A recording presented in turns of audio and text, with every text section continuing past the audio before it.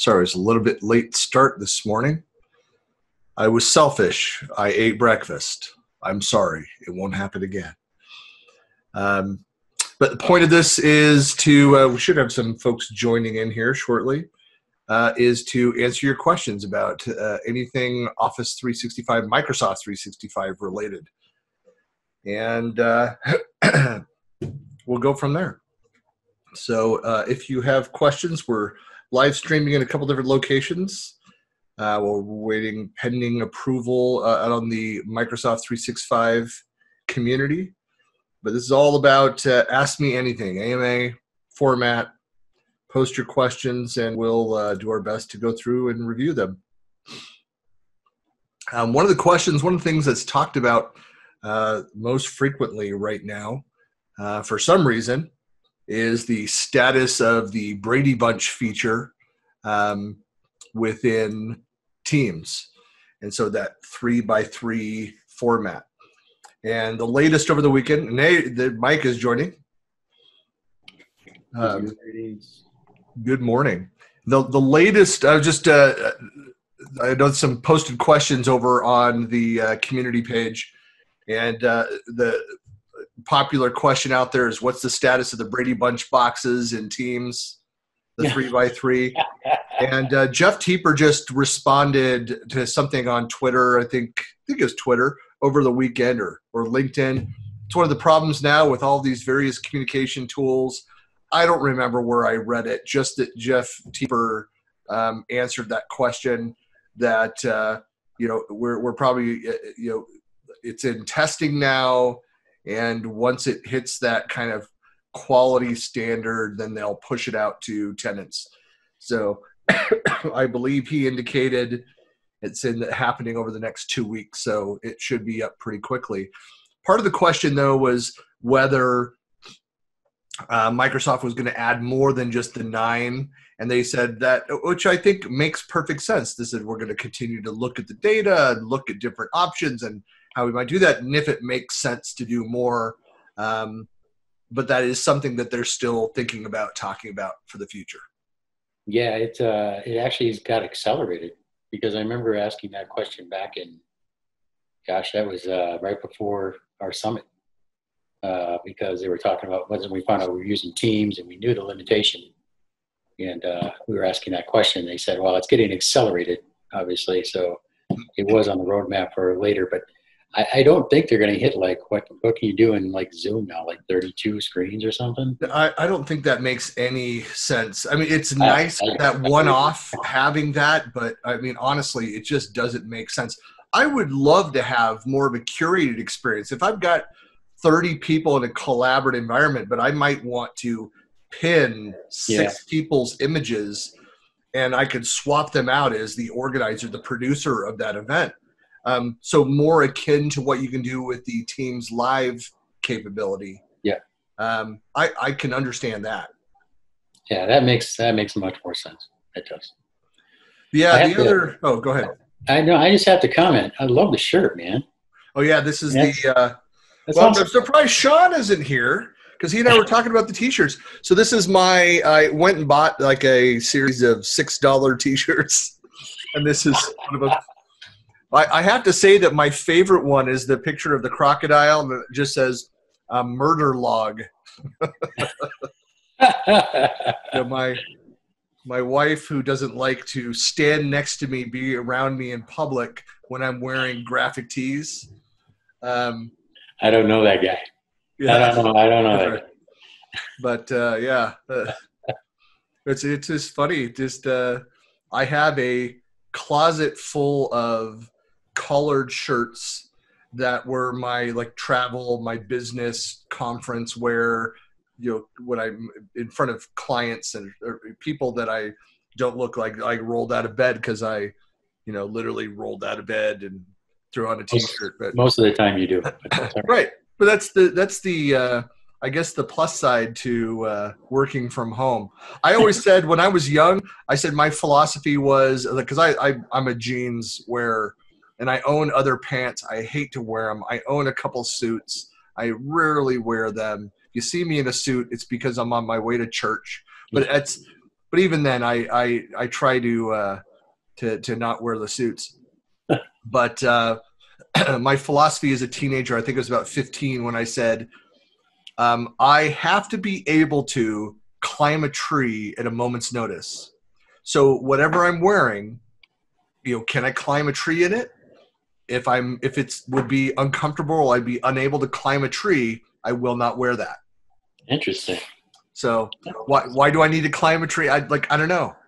I don't know. An injured bear that can't climb, I have to escape it. I don't know. Yeah. Well, Mike, any other questions pop up this past week that you'd like to talk about? Anything in your world?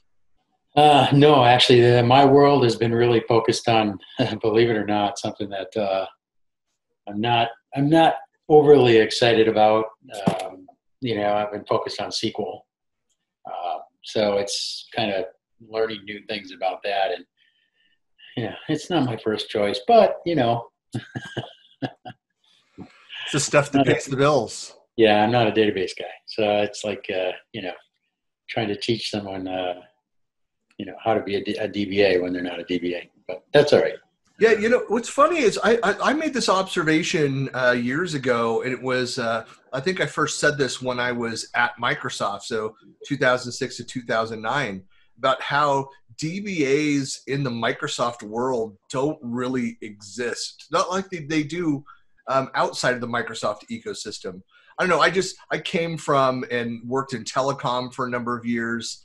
And so it's kind of like I was at Pacific Bell. I was there in the same building at the same time when Scott Adams was still in the building. He was three floors below me in at the Death Star, off Bollinger Canyon in San Ramon, California, if anybody knows that area. But hang on. Just got another notice. When he talked about everything is database driven, well, that's when I get a lot of folks that were like Access, when Access was like, made everything easy. Right. Access I could do inside and out, upside and down. I mean, that's, it's really easy to create forms in there. It's easy to create queries. It's really easy. But when you start getting into the guts of SQL, it gets a little scary. Right. And, so it's a learning experience, something new, something going out, having fun. So I'm looking at, it looks like, I just got a message from Brad. I know they've changed things up. So the watch party, what's going on? Sorry, I don't know if there's, while I'm handling this technical issue, if there's anything you can talk about, Mike. Sure, I didn't know you're having a technical issue, but that's well, it's trying to share this out on, they've renamed the Office 365 community. Oh, yeah. And so things got kind of switched up. So, hang on. Yeah, so one of the things that I've noticed, and we had a couple calls last week about, was around, again, everybody's talking about the working from home and what they're doing and things like that. But there's been a lot of, folks that have been investing in their home tech during this time. They really kind of put some money into it. And I'm no different. I mean, we were talking about all this different stuff. I mean, everything's out of stock. They're talking about green screens and lighting and all this other stuff because everybody's going video crazy. And I got myself a little light, an Elgato Stream Deck here, so I can control everything right from the Stream Deck, and a nice LED light above me and all that. So it's just, to me, it's kind of interesting that some folks were like, well, I'm only going to be here for 3 or 4 months. But yet they're investing all this money into creating the visuals because they feel that it's going to be something that, even though they're going to be home for 3 or 4 months, they're trying to get to the point where they'd be able to do this work from home more than actually going into the office. So I just heard on the radio this morning as I was out walking the dogs. It's one of my favorite programs for those that know them, Armstrong and Getty, that are out of Northern California, but they're like all over the nation now. But In fact, they're on a local station here in the Utah area, but I've never listened to them on that because I listen through the iHeartRadio app. But they're hilarious. They're wicked smart. They're very libertarian, so they're very in the middle, yelling at both sides on the political stuff, but do a lot of the pop culture stuff, just the pointing out stupid things said by stupid people kind of thing, and poking fun of it, and really funny. But they were talking about how one of the problems they have with there's a lot of teachers that are out there that basically held up on doing the online, says, well, because if not every kid has all the same technology, doesn't have access, therefore we're not going to even start our programs until everybody has a laptop and has high-speed internet, and just ridiculous stuff. Well, and so there's some school systems that are just now slowly getting online with things. And they're saying, what's amazing is that, 25 years ago, when hardly anybody had the internet, and there were outages, obviously not for this long, but away from school, but they would do crazy things like sending packets with homework programs through the mail, calling people on the telephone and talking to them about it. It's like, why do you have to see they were talking about how in a lot of families that have a single computer that where somebody's trying to work on it while kids are wanting to do school, but they're like, no, we must be in a Zoom session, we must be in a live video and see all of their faces in my class for us to proceed, versus an asynchronous collaboration model. I think some of the learnings from this, I would love to see every household in the U.S. have a computer that's modern and have internet access and be able to get access to all of this. But do you have to have 100% compliance to that to be able to move things forward and hold the people that have that back? No, I mean, you start looking at, even in rural areas, working with one gentleman who went up to his cottage, and he uses satellite internet. It's just terrible. I mean, there's no way you can actually function in a classroom type setting with that type of broadband and stuff. But that's all infrastructure and things like that. I don't know. To me, it's just the world is slowly getting there. And for folks that look back and say, well, remember the way we used to do things. I mean, in my opinion, we're not in that world anymore. We got thrust into this thing a month ago. Now 6 weeks ago or whatever. We're not in that world anymore. People have to start adapting a little bit. Yeah. It's it's gonna be interesting. Well, so for having been in the collaboration technology space for 2/3 of my career, and I was in largely the project management technology space prior to that. Yeah. So it's been in knowledge and information management systems my entire 30-year career. It's kind of exciting to see, that as much as we do see, that the rise of this kind of technology, and so it didn't surprise me that like Microsoft's numbers were double-digit growth this last quarter. Well, with so much of their divested interest spread across different areas, but more and more towards the cloud. I mean, they got hit though. They got hit with the whole capacity thing too. We can't forget that, right? Because I don't think anybody could have estimated the amount of capacity that was going to get used up, especially across the pond in the European region where they got hit pretty hard. Yep. I personally think one thing that I thought of the other day was there are a lot of, I shouldn't say there are a lot, there are companies that are stepping up and they're allowing things to get used, for 30, 60, 90 days, sometimes, through the end of the year of 2020 for free, instead of having people pay for that. There are some companies that are just using it as, my opinion, and I'm being honest, is there are some companies I think that are just using it as bait to get people to buy their product at a later time. But what I didn't see is I haven't seen Microsoft step up and say, you know what, we're going to make Office 365 free. We're going to give you a free subscription for 3 months, for 90 days, or until this mess is over, so you can collaborate. I understand they made Teams free, but at the same time, why didn't they allow the entire collaboration suite? Why didn't they just say, okay, even if it was just to EDUs, to students in EDUs, and saying, hey, we want to give it, we're going to let you use this thing. And sure, the subscription will run out, when the new school year starts or whatever. But to provide a platform that people wouldn't have to hurry, run out like, hey, I got to go buy 3 more computers because my 3 kids need them and they're all working from home, or they're all in homeschool, and they have to buy Office licenses for all 3 of those. Yeah. It doesn't make a lot of sense to me. So I'm a little disappointed in that, and I think there are other companies that also, really haven't kind of stepped up in that area. But, I don't know. To me, it would just make sense, and it would be good bait for them. Yeah, that what you're talking about too is that, what is it, the home edition of Office 365? It's what? It's $100. $100 a year, and that you get 5 devices. Well, now it's 6 or... Is it 6? Have they increased that? Yeah. Well, there you go. I need to be subletting that other...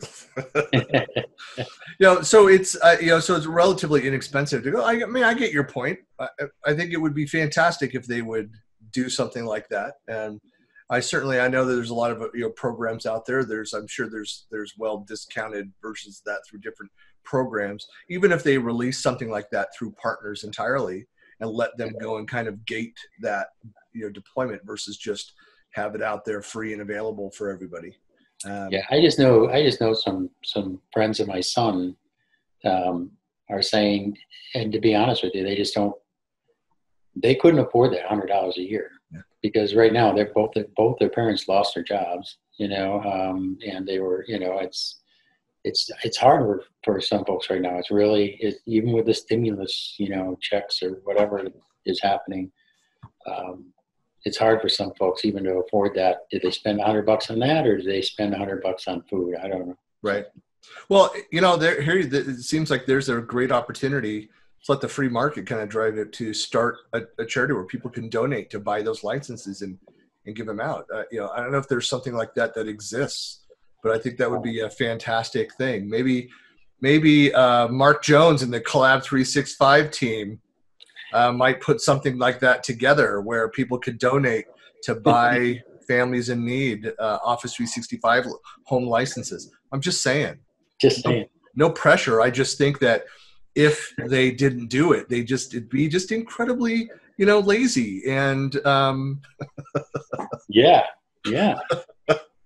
All right. Yeah. So as far as other common questions, so I've got actually a blog post going live today where I'm going through and, it's been drafted like 2 weeks ago. And so I'll publish it. But was one of the favorites from the latest productivity tips webinar that I do with Tom Duff, which is the becoming the master of your domain, of your screen space.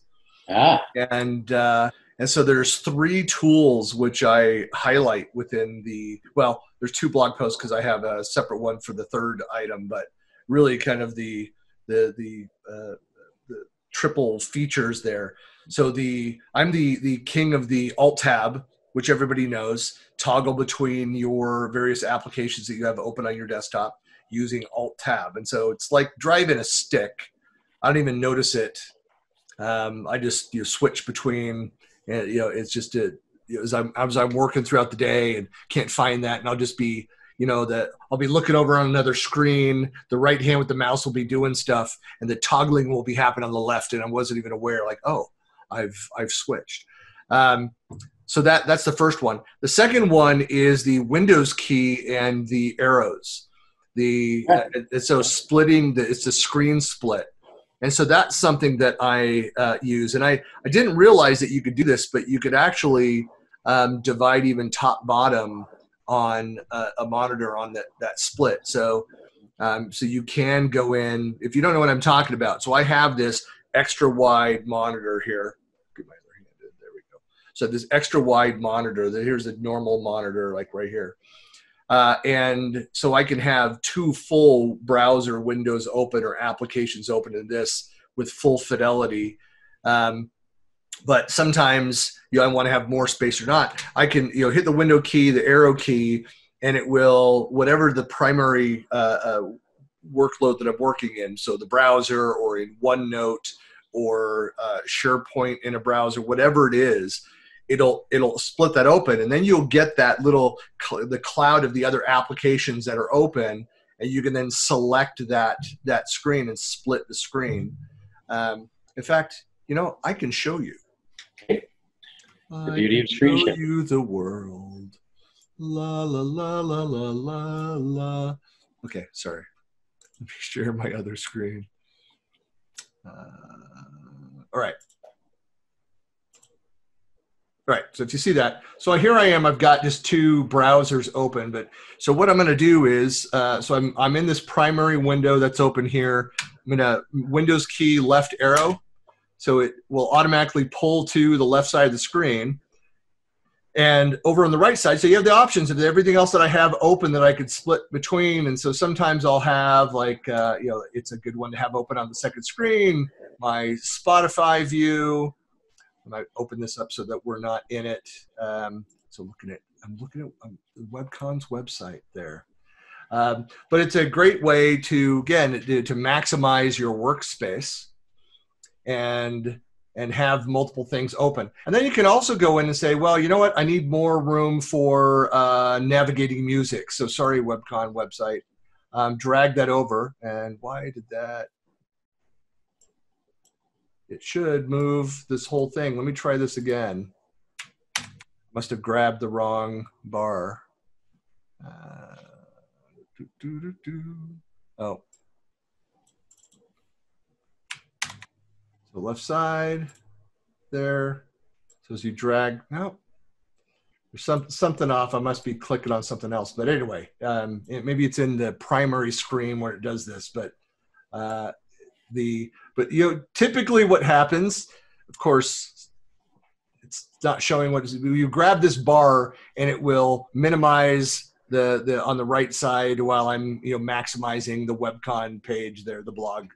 And so you drag and drop between those things. But what's cool about this is here's what let me try this again. Okay, here we go. So there's between. Now I should be able to grab this. And what's going on? Is it because there's something open above it? Let me try this one more time. Demos are fantastic. Even unprepared demos, they're better. Yeah. The best, Jerry, the best. All right. One more time. There we go. There it is. There's nothing open behind him. So I should be able to grab this and slide. No! What's going on? So anyway, in a perfect world, it should slide both of these at the same time and move them. And then the other thing I tried, so I could actually hit like the down arrow. I put that at the bottom. Hey, I want to have this open, up towards the top. There it is, and fill, the spaces there. So you can actually, and what's nice about this, I'm going to stop sharing now with my ad hoc demo there. What's nice about that is even with the 2 monitors is moving over to the other monitor and setting that up. So that's something that I'm doing quite frequently. And then the third thing, we got Hal joining. Let me promote him over. The third thing is the Windows timeline, which is just another fantastic feature. Good morning, Hal. Good morning. Docs, for information on how to do that, right? Or where the UML diagrams are for that. So this just kind of walks you through the process. Yeah, we could hear some other audio bleeding through. Oh, sorry. Let me turn that down. The notes under the slide for this. That's Mr. Andrew Connell. Yeah, we don't want to hear any of him. That explains it out in detail. Yeah, can still hear it pretty strong. So how do you go about hold on. daemon apps to call security? I'm going to mute you. There we go. While you figure that out. The third thing is the Windows timeline. And if you're not familiar with this, maybe I can do this. Hang on. I'm gonna. This one should work. This should be easy. Yeah, you would think. So, you would think. Share my screen. All right. So here in the Windows timeline, so it's this little thing right down here, right by the little Talk to Cortana button. And you click on that task view. And basically, it opens up, and you've got the slider over on the right side. And it allows you to scroll down through days, the last couple weeks of everything you had open that you were working on. So if you come in Monday morning and say, darn it, what was I working on Friday? And so you're able to go in and click on that and just jump right back into the application. And so this is for example, hey, here is this. I did this image over in Paint for the webinar that John did. And so opens it right back up. That's it. So those three features, the Alt+Tab, the Windows arrow for splitting your screen, and the Windows timeline, with those three powers, kind of like in Harry Potter and the Deathly Hallows. There's three of them, and you can be the master of your own desktop. You are stretching that so far. I mean, you just, what are you talking about? I don't think that would ever. Yeah. Okay. Yeah, the timeline thing was actually. Excuse me. Timeline thing was only available that wasn't even available in 8.1. I think that is a 10 feature, right? Because you used to be able to bring up the taskbar, but it would not show you the entire timeline. It would just show the windows. Right. Yeah. All right, Hal, we've got your volume back. Well, hopefully. Yeah, there we are. How's it going this morning? Oh, so far so good. Typical Monday, I guess. You can't sigh like that and then have us believe you that everything is okay. Well, I actually made it here before the thing was over. I'm not complaining. Yeah. That's honestly, great. Trouble with Mondays is that being retired now, I tend to oversleep. I don't want to get up till like 7:30 in the morning, and that's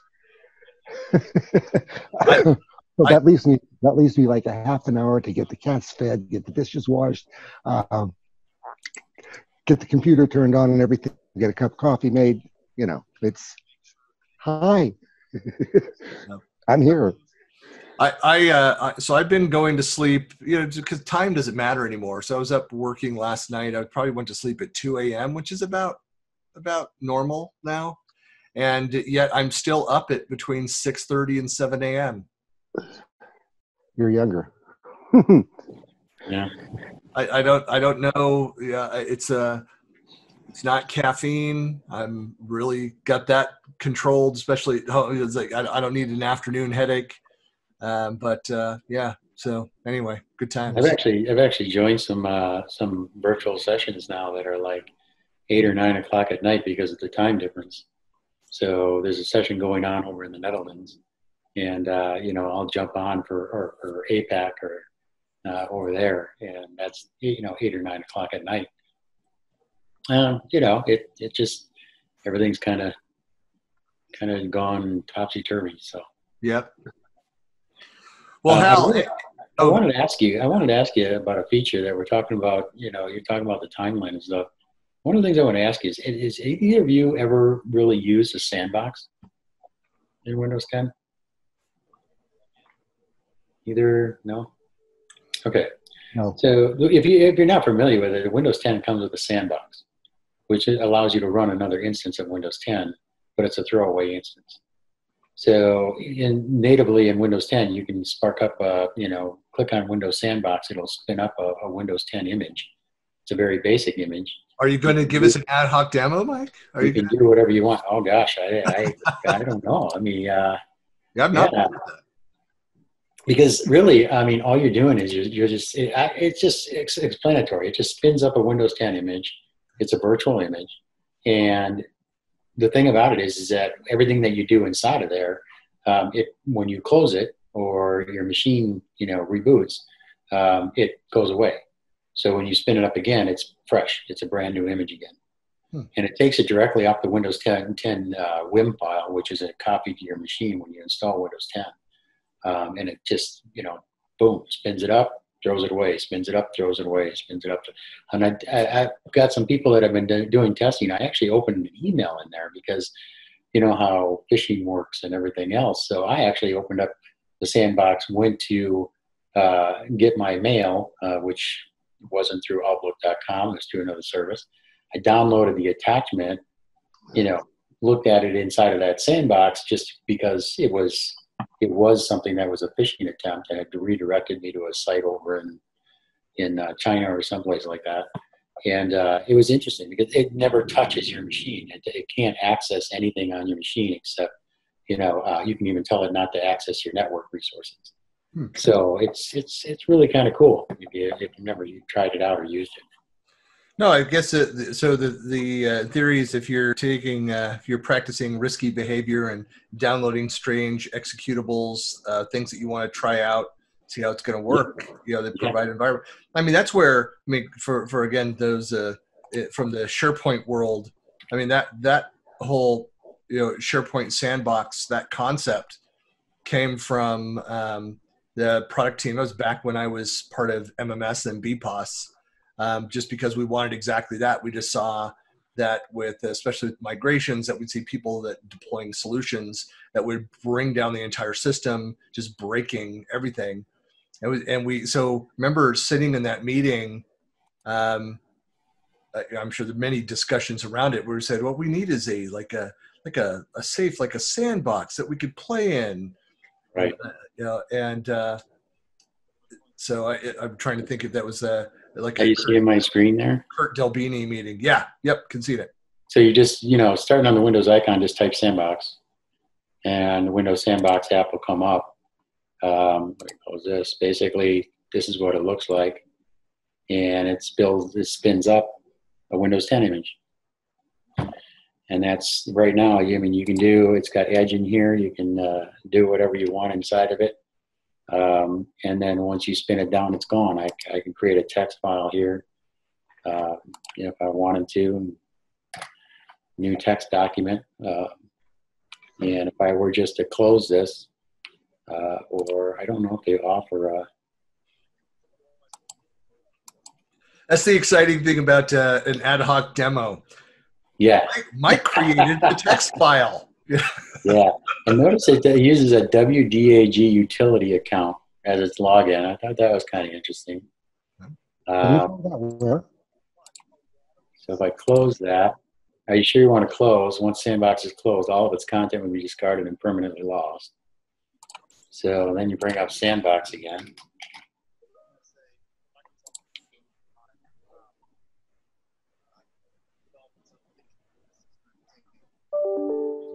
There it is. And you can bring up multiples. So what version of Windows is that? There is a way to bring up multiples. I know that. I think you have to do a regedit, but you can do multiples. I'm sorry, Hal, what was the question? That isn't straight 1909, is it? This is well, I'm on Insider. Exactly. Yeah, so I'm on 1960, so 613, yeah. Yeah, so that's not something that a stock Windows 10 user would have. This was actually in 1809, I thought. I thought it was actually introduced in 1809. Maybe I'm wrong, but... I don't see it in my system at all. No? Is it an actual feature you have to install? I should check that. What am I doing here? Yes, I want to get rid of that.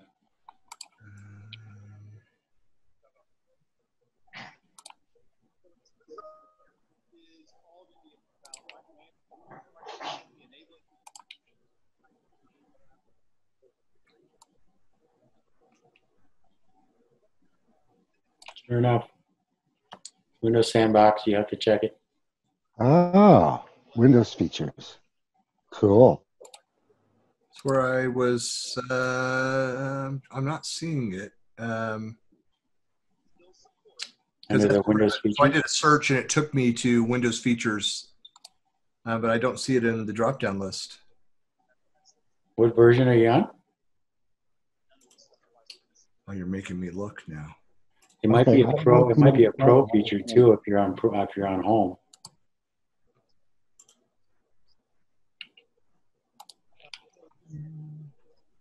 Oh, and Rusty Brown is saying, you think you have to be on W10 Enterprise? I don't have Enterprise. This is Pro, and I can prove that. Yeah, I'm on Windows 10 Pro. So I think you have to be on Pro or Enterprise. Yeah, I'm on. Yeah, why there's a reboot once you get the feature added.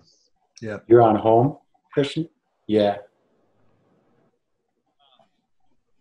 So I just thought that was interesting. I mean, you know, it's something that some folks play with, and I found out about it just by, you know, investigating how I could open up this this attachment I got without messing up my machine. That's very cool. Learn something new every day. Thank you. Yeah. Well, that's kind of the point of this, right? Yeah, buddy. Yeah, so if there's anybody that's watching on the live streams, we got a handful of people in a couple locations. Let me check. Just closed second browser down. Let me open it up, see if there's any other questions posted. Nothing so far.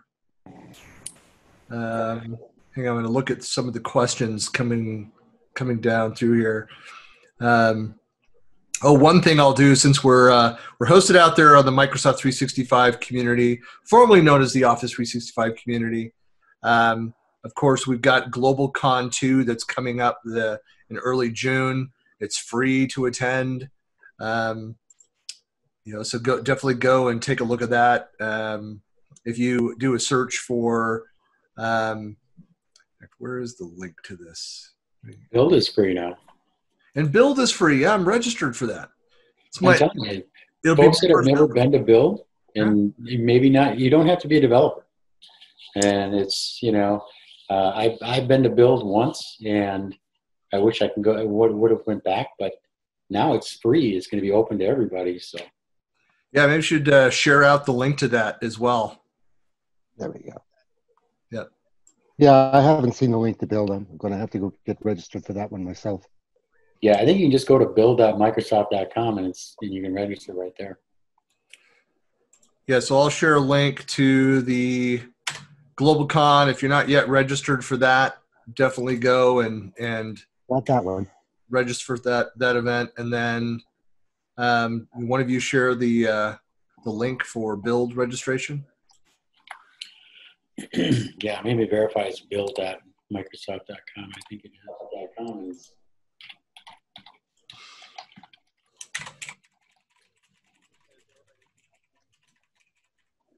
Oh, I'm sorry. It's my build.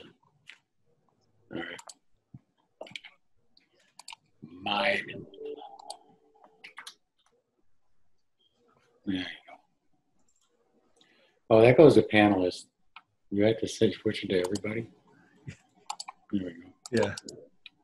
So right now it's Rusty. Rusty needs that link. Yeah. Rusty probably has that link.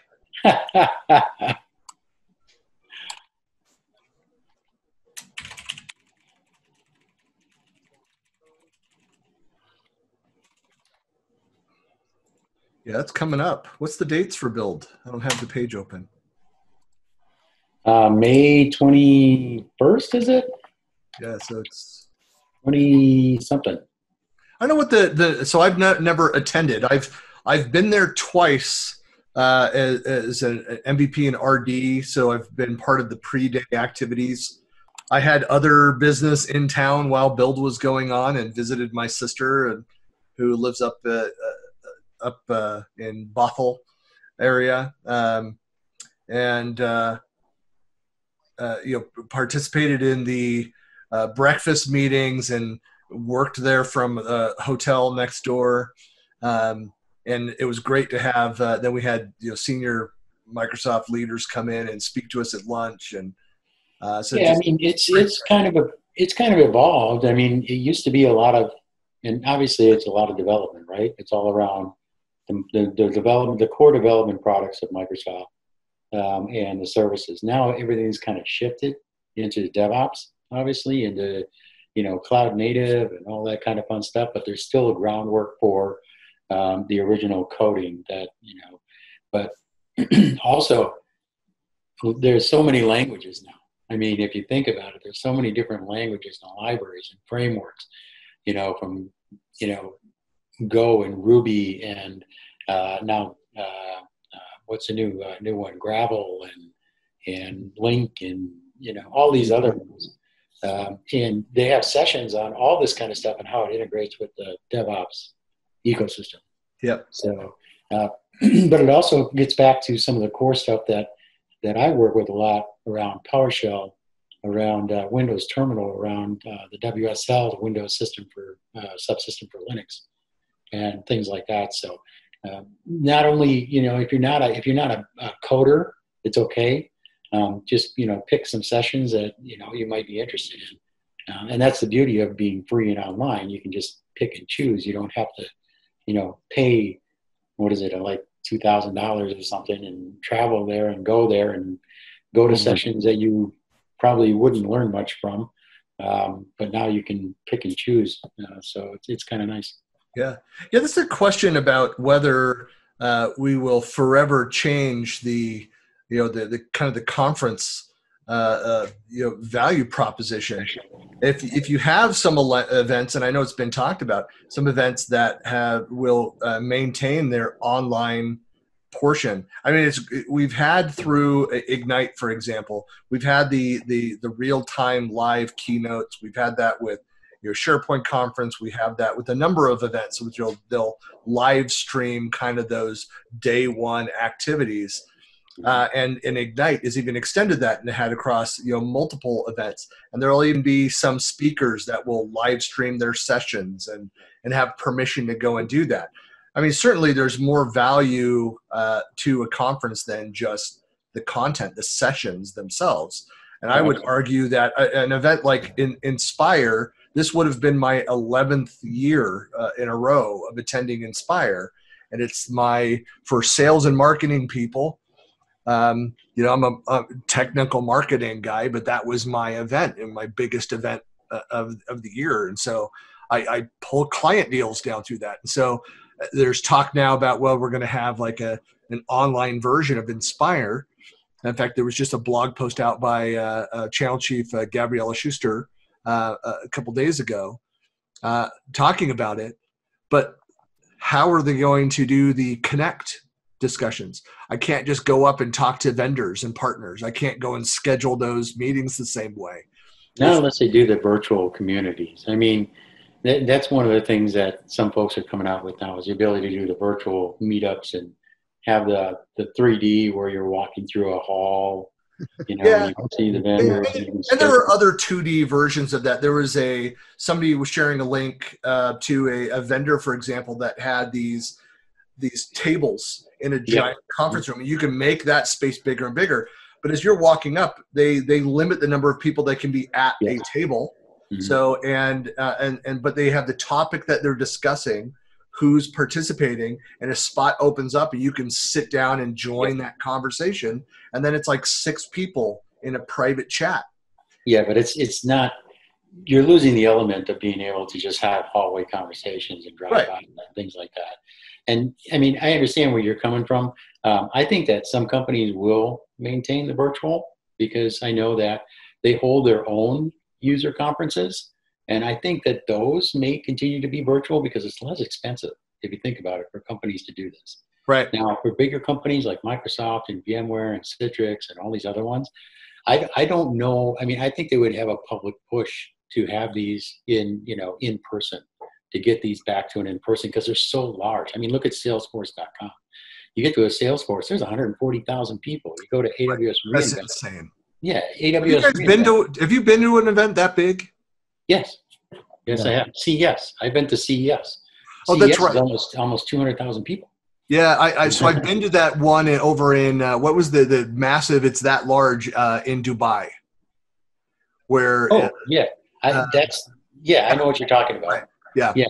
But I've gone to the Vegas one. That's So I don't know which ones. The Association of Broadcasters that meets in Las Vegas every April, that pulls 150, 200,000 people every year.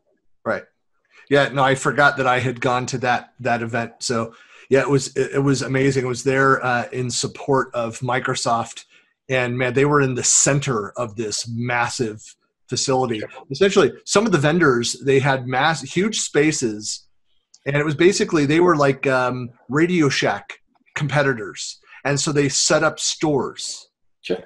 And it just crazy as you're walking through and you're seeing these, 25-cent diodes and things like, yeah, what are you doing here? But they probably did the most business. Oh yeah. But they pay a fortune to be there. Yeah. And that's just it. They don't want to pay that amount. It saves them money. It's ROI on exactly, setting up a booth, having, some companies that I've worked for spend literally 6 figures on a booth. I mean, just the actual physical booth and the space that it occupies with the carpeting and the electrical and the monitors and everything else. I mean, 6 figures just for that booth. And that's a lot of money, but they don't want to do common around the broadcasting conventions. Have either of you been to the NAB convention in Las Vegas? No. That if you get the chance, if you're a CES fan, that's a fun place to go take a look at if you ever get the chance to. Because I mean, full studios, full cameras, production switching equipment, distribution equipment, transmitting equipment, antennas, lighting, everything, anything, all of it. And it's not just television; it's any kind of stage production of any sort. Yeah, one of the things though that I wanted to bring up real quick is the cost. Okay, because you mentioned, this collab, the CollabCon, the global? The GlobalCon. GlobalCon, I'm sorry. GlobalCon? Yeah. Now, GlobalCon, it's interesting. GlobalCon is a smaller conference. How many people usually? Right now, I think they've got... just a past estimate. Don't tell me what the numbers are from now, but I mean like... Yeah, like 10 to 12,000. Okay, so when you think about that, is there justification then to actually, because one thing I noticed is when I went to that website and I said I want a free ticket, now it's telling me I have 4 hours before I can upgrade to a premium ticket, and I have to pay X amount of dollars. So hang on a second, you've got a conference that's got 10 to 14,000 people, and you're still going to make them pay to go to this virtual conference. What are they going to get out of that? Number one, when you have other companies like, that are offering all this for free. I mean, they're not charging, Microsoft isn't going to charge anybody. VMware's not going to charge, well, we don't know about VMware. Citrix isn't charging anyone. Right. Well, but GlobalCons, it is. You can attend for free. Go to everything, participate in everything for free. What they are charging for is that after the event, getting access to all of the content on demand for as long as and that's just it. I mean, all these other conferences are giving them away for free. Well, and half or more of the speakers are preparing ebooks and other content which is exclusive to people around that. That's the value add. I get that, but that has to be pointed out because some folks are going to be like, "Why would I even pay for a conference anymore?" And that's the point I'm getting at is, what about the cost of this? Because this costs money to put on, but people are just going to start expecting it to be free.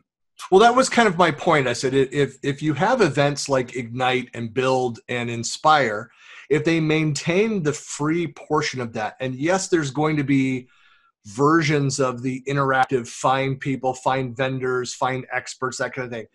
As we all know, it's not the same as walking through the hall and have those conversations. My point was that here I was going to go to my 11th year of Inspire, and other than attending the keynotes where they're making announcements at Inspire, I rarely, if ever, went to any of the content sessions. I mean, I presented at some of them. I've attended when you're standing in a theater session in the expo hall, but trudging down to a room with 1,500 people in around a specific topic, things like I never did that. I spent my time over grilling product team booth people, talking with vendors, trying to understand the various solutions, or in Connect meeting after Connect, like reserve a table, sit down with people at different, from around the world, meet, talk about products and services, and do deals. And that's the part where I'm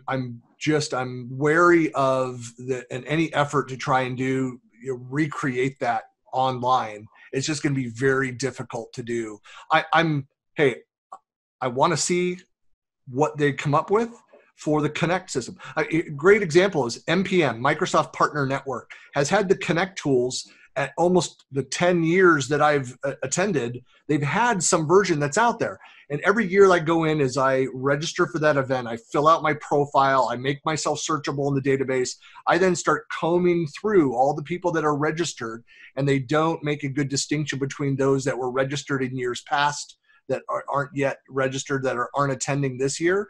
But I would then find people and I'm like, hey, would love to connect with your company, learn more. This is what I do. If you think it makes sense. Like, I've never had any success whatsoever through that tool. And it's almost like, in a lot of LinkedIn messages where all of the people that reach out to connect with me don't look at my profile, don't look at what I do. They're selling outsourced engineering services or lead gen solutions, and it's spammed through that.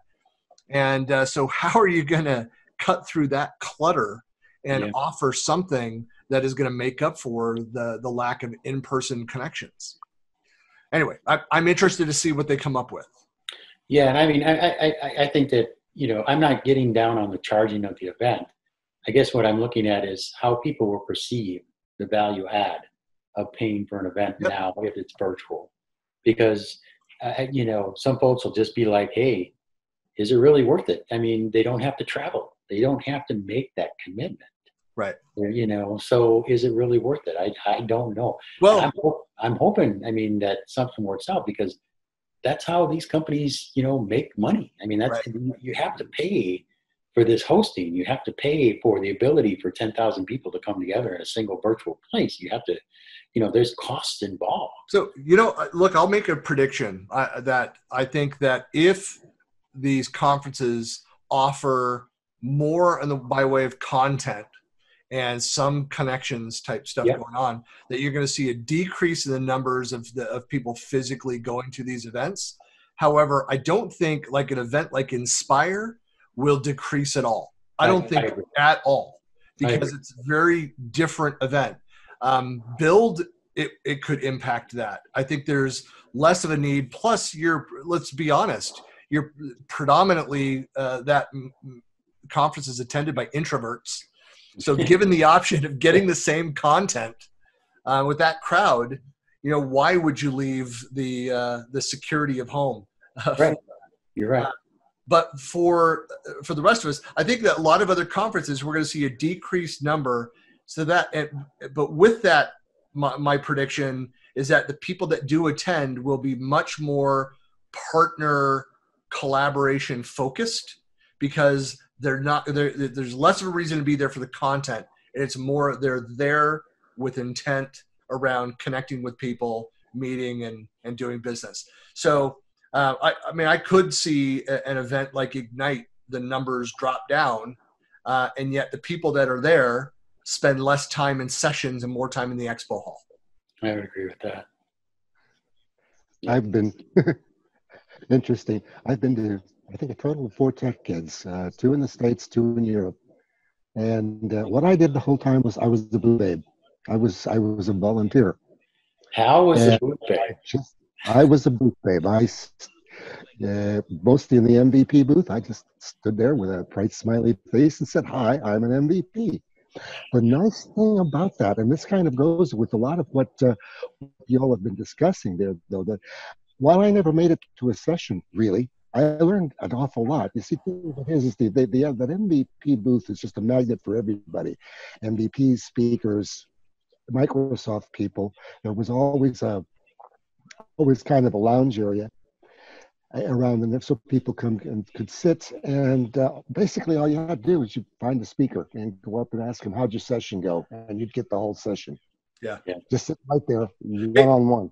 Can I just say that let's, for the politically correct folks out there that don't like the phrase "booth babe," and we all know what you're talking about, I'm not beating up on. I'm cutting this off because I will hear from some people around it. But right. The booth staff side of it is representative. There you go. Booth engineers. Understood. But it's enough of the. I've been to plenty of those conferences too, where I've been chained to the booth, and And I think, wow, it's been really kind of limited my experience. Now that I've been over the last, 20 years to hundreds of events, and I see now more and more that I pretty much live in the expo hall at these events anyway. I don't leave. So it is some of the best experiences and conversations exactly at those booths. Definitely. So, yeah. Yeah, and I just got to say, I'm really glad that Mr. Sean decided to join us with 1 minute left, 2 minutes left in the show. May the 4th be with you guys. Sean. I know, Dumpster Fire 2020. I love it.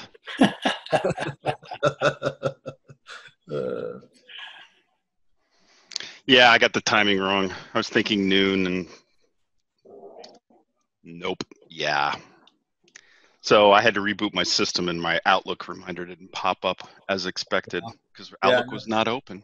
It has to be open to remind me. Yep, there you go. It's the downside. So you missed our demos. Christian and I had we did demos. Fantastic demos. Really? Yeah, it didn't work out so great. Oh, come on. They were awesome. That was okay, yeah. What were you attempting to demonstrate? Oh, I was talking about some of the you're controlling your workspace, your monitors. I didn't show like the Alt+Tab between, but I just did the screen splitting demo, and I showed timeline. Yeah, the screen splitting, it wasn't acting the way that it normally does. I don't know why it didn't do what it was supposed to do, but it mostly worked. Yeah, well, sign of a true demo. Right. Demo demons come out and you get shafted. And then as Ted points out, I was also singing some Disney. So, you missed that. I was, I believe that was from Aladdin. I was singing, I Can Show You the World. Isn't that's Aladdin, right? Yeah. Yep. My two oldest kids came out. They were young when the movies came out. So that was one of the movies played 4 to 6 times per day. Yeah. At least it's not Frozen. I've never seen Frozen, so you. I have no need to, and I have a grandson. So by the time I don't have any granddaughters that are going to be, I'm going to train my grandson to, to abstain from all that. So. Bring the pain. Yeah. Well, we're out of time here, so really appreciate everyone. I appreciate Sean less because he wasn't here. So. My apologies. But I'll be around this evening. And we'll be back around this evening at 6 p.m. Pacific. So that would be what, 8 for you? 6 p.m. Pacific is actually 9. Oh, it's 9 for you. 9 p.m. Eastern Standard That's Time. Right, you're Eastern. Yeah. See, I like that divider between Central and Eastern. Where is the Cincinnati? It's pretty close to Indianapolis or Indiana, Ohio. Yeah. Okay. We're up against the west end of the Eastern Standard Time Zone. Okay. All righty then. So we'll see everybody back, and we'll do that with APAC. And hopefully we'll get a couple of our Australian and New Zealand friends on MVPs on and join us and answer some questions from down under. Yeah, that would be cool. That would be great. So, all right. Thank you, gentlemen. Take it easy, guys. Talk to you later. You bet. Hey, Sean. Hello, sir. It's so frustrating when technology doesn't work. Work the way we want it to, yeah. Yeah, it's I'm sure there's just one toggle somewhere that I've got the wrong setting on, and I've gone through. I mean, I've been meticulous going through, watching a couple different videos. Here's how you go and set this up. And I think what I need to do is get like Daryl Webster on and do a shared screen and say, look, here's my settings. He'd be like, because he'll pick it out. He's been playing with this. Of course, I'm talking with other people that are using vMix and some other one as well. So I just don't want to go pay for something. Sure. Got OBS. Most stuff is working. It's right. everybody warned me. OBS is just a pain in the butt to set up, but once you have it, it's golden. It's fantastic. You were most of the way there, I say. I think so. I mean, it's here's the problem is that with Teams up, it's not recognizing my camera on me.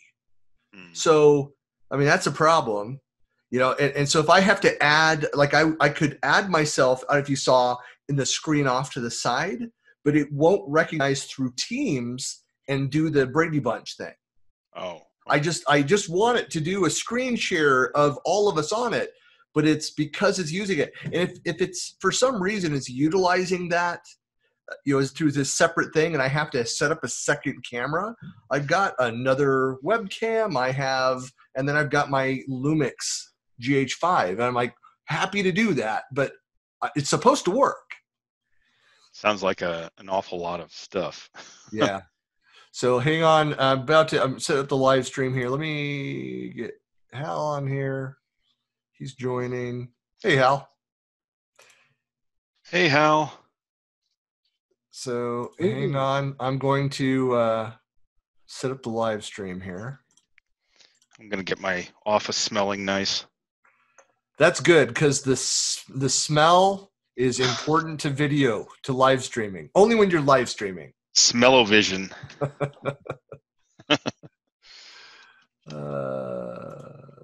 Okay, gonna share that. We're about to go live, so no nudity, Sean. Come on. Sure thing. That's right. Butt cheeks in the wind. Now we do this. This is the title. Round 2 of.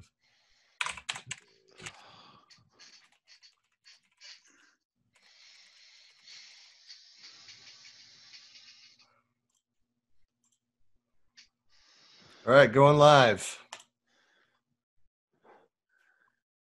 Oh, it's happening.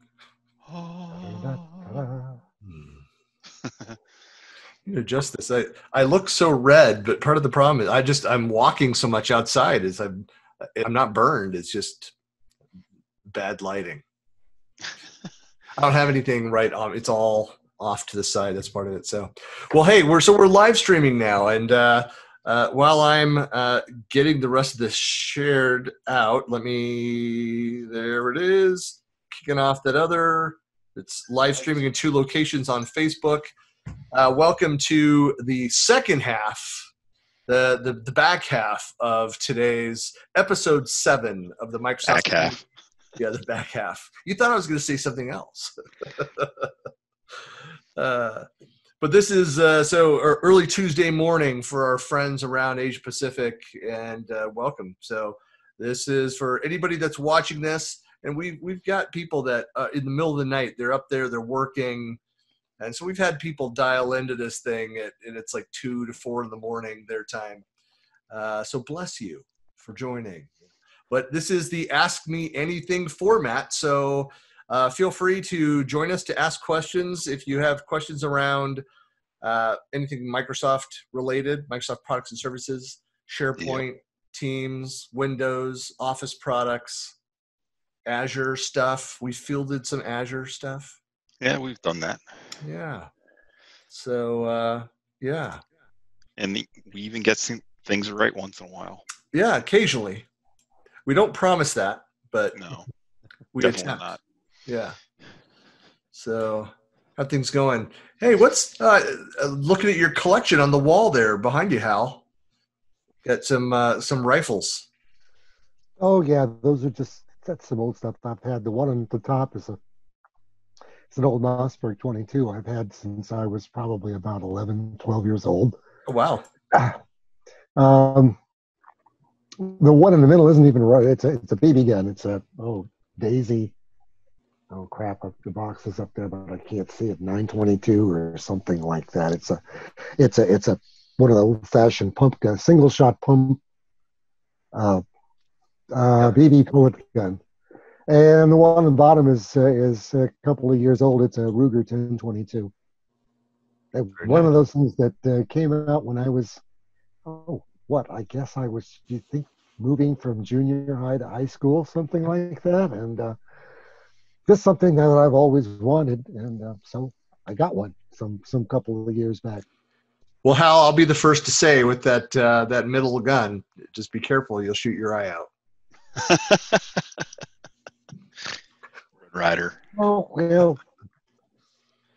No, what I used to do with that is just prop up charcoal briquettes on top of the box or something like that, and just shoot them with that and watch the briquettes explode, kind of like a clay pigeon. What we're doing now is I've gone down. There's a shooting range that's down south of Utah Lake, so it takes about 30 minutes to drive down there. And they basically went in with bulldozer and they dug these channels, and it's just dirt and rocks back in there. What I like to do is stop off at the gas station on the way down and buy a couple 6-packs of whatever's cheapest, shake them up violently, put them out there. That's about the most fun for when I've got like some nephews or some younger boys that I go out with my boys now that they're older.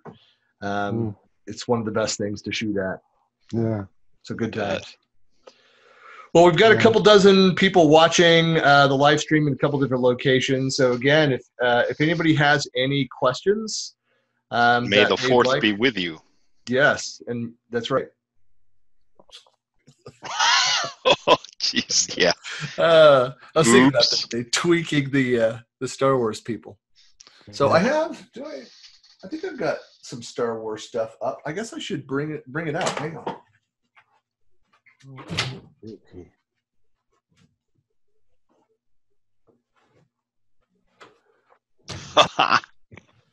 So I have something Star Wars related with me. Nice. I like it. There, put it down below the camera. So, hello, Chewie. Yeah. Chewie. This thing is. Everyone needs a Wookiee. Yeah. I actually really liked the Chewbacca backpacks that have the same kind of fur. One of my kids borrowed it. Haven't seen it since. So. But all right. See, anything unanswered from our session this morning? I think we covered most. I'm just looking to see if there's any other comments, questions that were posted. When I dropped in, you guys seemed like you had things well under control. Yeah, it was. Yeah, we started things off as like I usually do. We started by just kind of fielding questions that were out there. Let me take a look at the Office 365 community page, and let's see.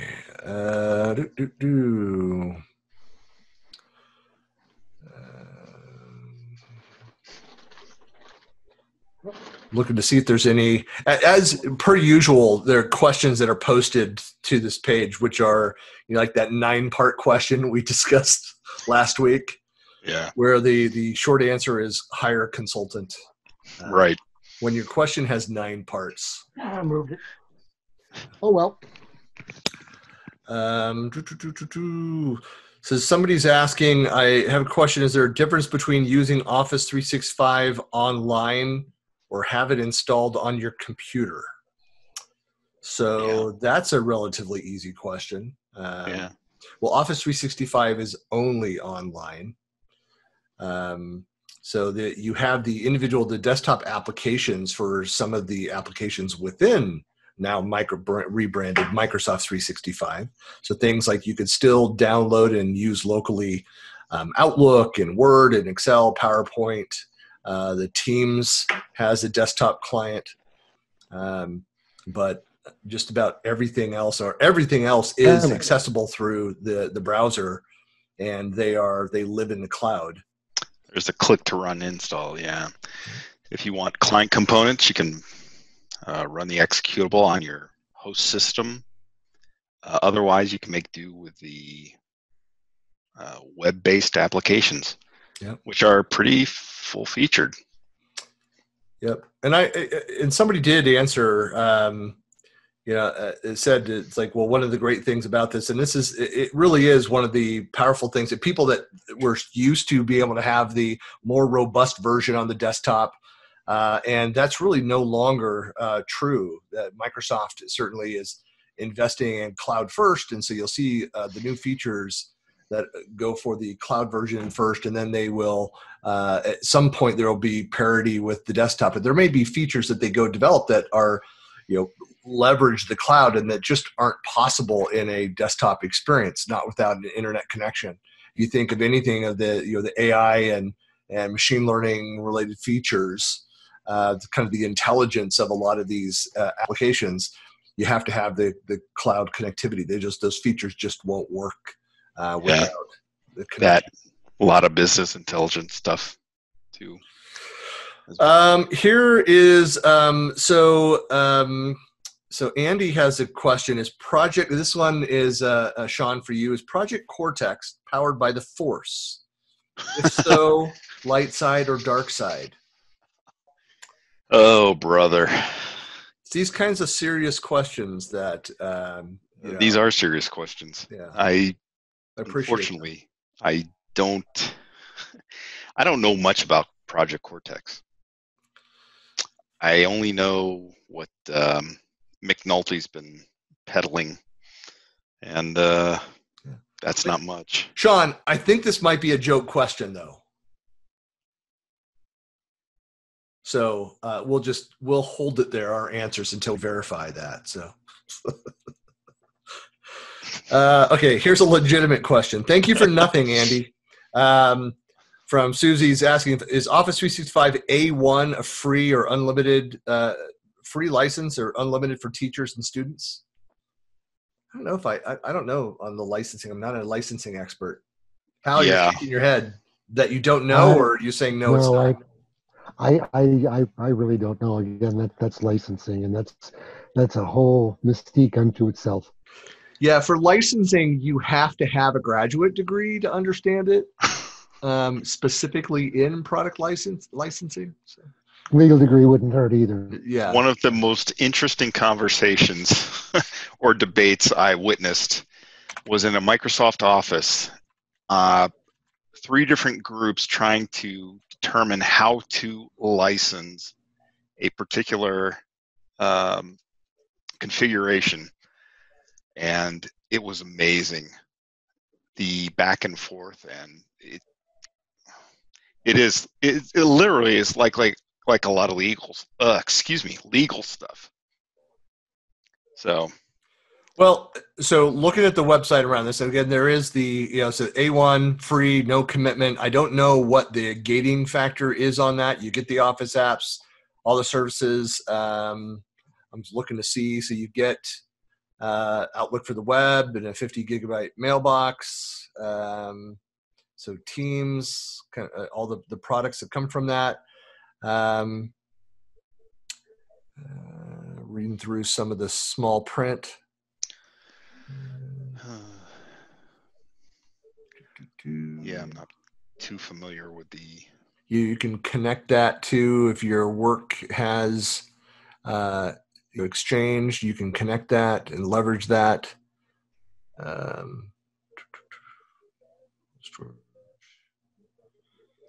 Yeah, I don't know. I believe the answer is yes. I don't know the limitations of that yes. But, per what you're seeing the same thing I'm seeing there, Susie. It should all be available. So I don't know if there's anybody else that has worked with the education sector and can answer that question if we're incorrect on the A1 licenses.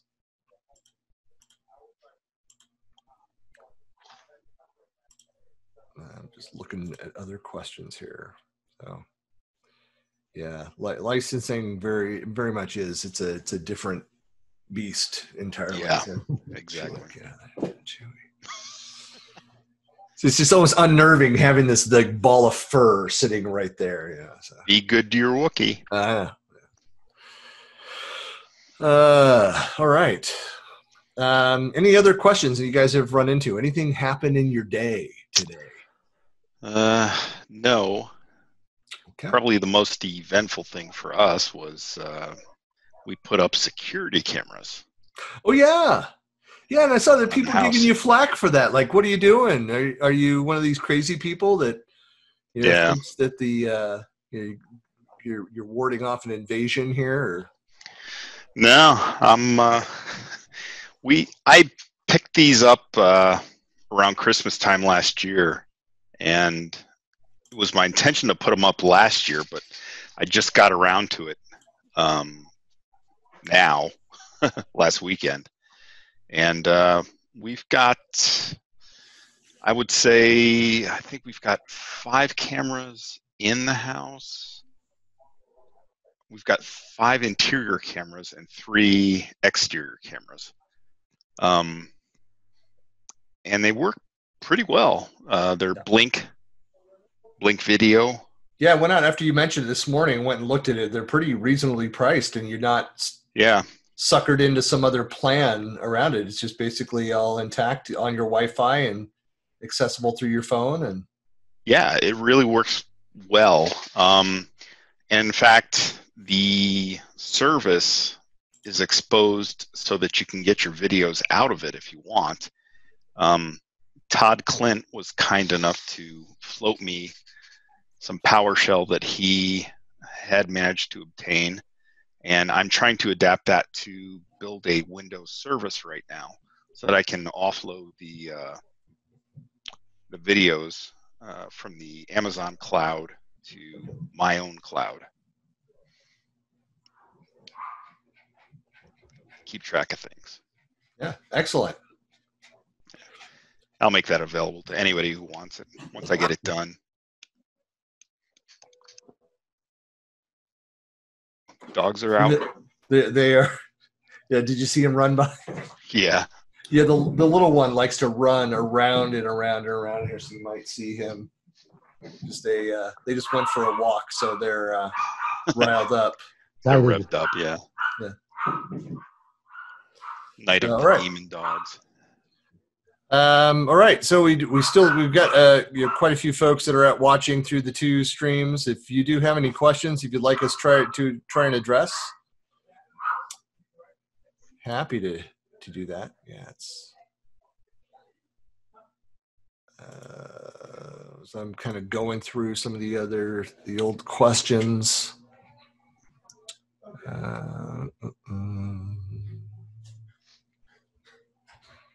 Have either of you played with the Office deployment tool to upgrade Office? I have not. I have briefly.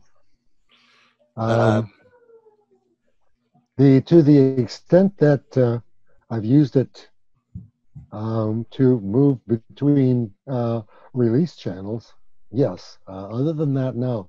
And I kind of quit using it for that when I discovered there's a much cleaner, simpler, and easier way of doing it through the registry. Ah. Yeah, you can switch any channel you want by just sticking the appropriate value into the appropriate key in the registry. And registry hack, huh? Save those as little reg edits, and basically you hit the reg edit and you launch your Office application. You tell it to do an update, and it will go from monthly to semi-annual to Insider slow to Insider fast on command. It's cute.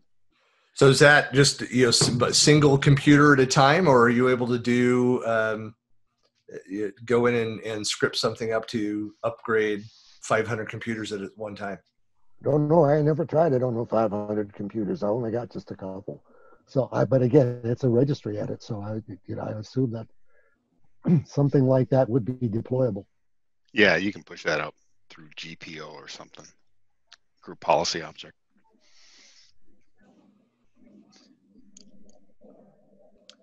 Let's see.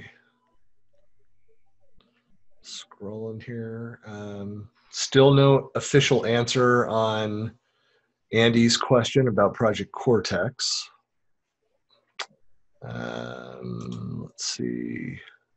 I need to learn about that.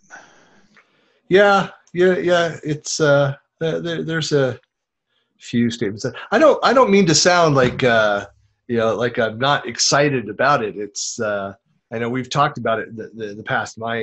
My feeling on it is until there's something I can get my hands on, what's the point of going and digging into it deeply? It's something that yeah, it's some pretty exciting stuff.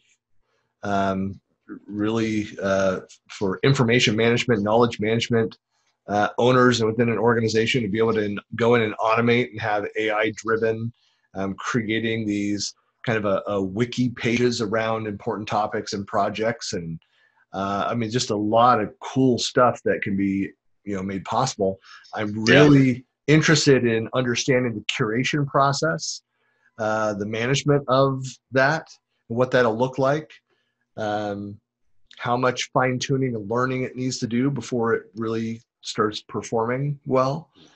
Yeah.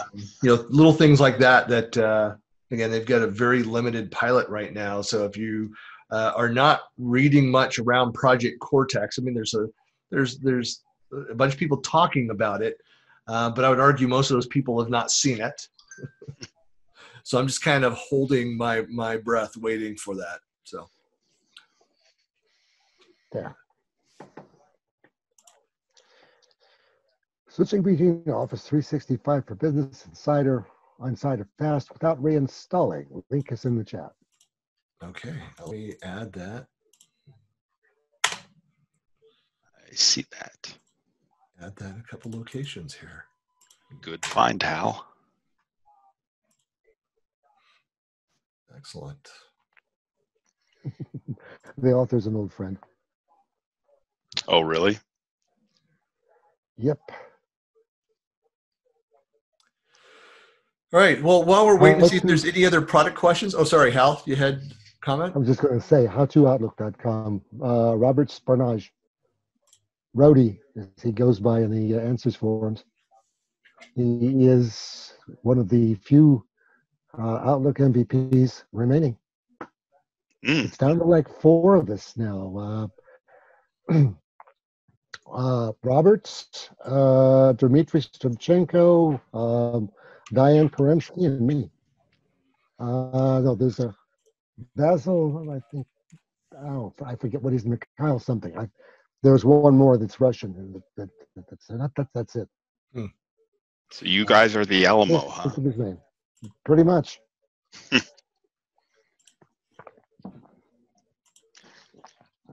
Yeah, that's what makes it hard to find somebody. Like I go in and on the MVP page and search under Office Apps and Services for Outlook, and it pulls up 115 results.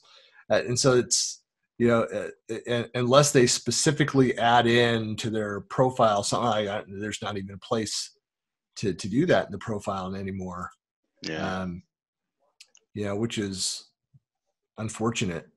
I mean, they're keeping it to the award categories. There should be the ability to add in like top 3 products or something. I don't know, or as many as you want.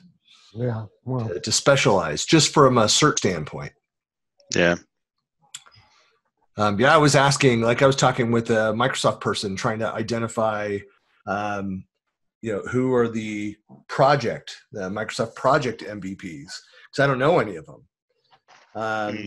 So I joined the first call, and so I was able to identify 5 or 6 people from that call, but only because they self-identified as project MVPs, and so there's no way to really find that. So that would be, I guess I could go into user voice and say, please update the MVP profiles. That'll happen.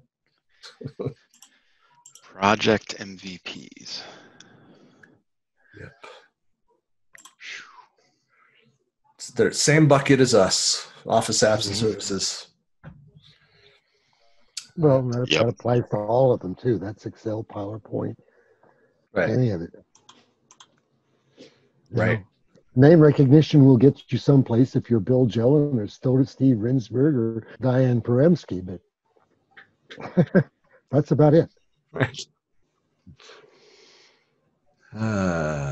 Famous ice skaters, is that who those were? I don't. Yeah.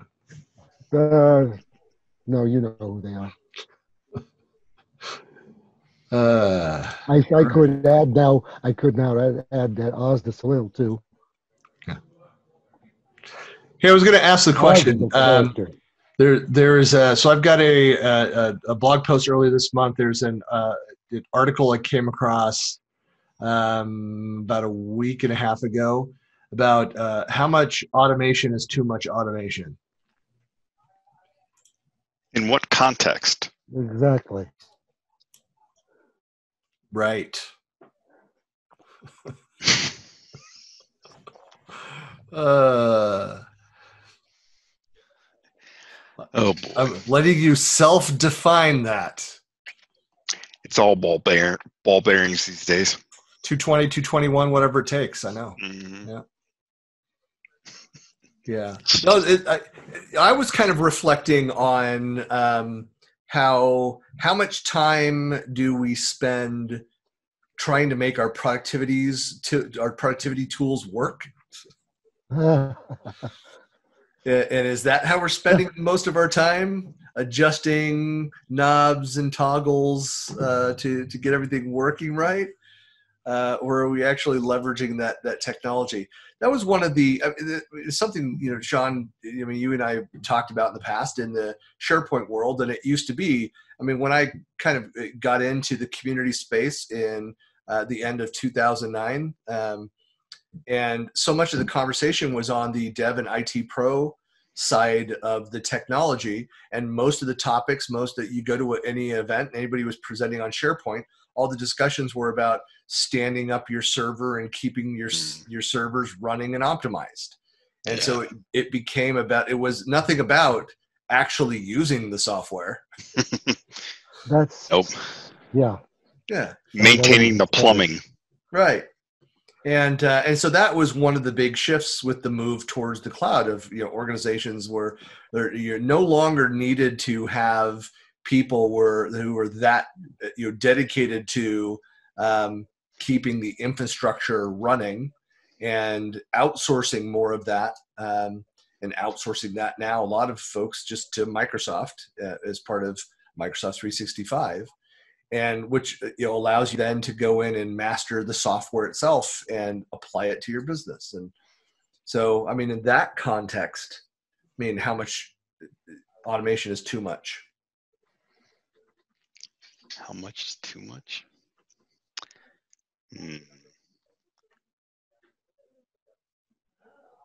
Well, if it serves a purpose, I don't think it's too much.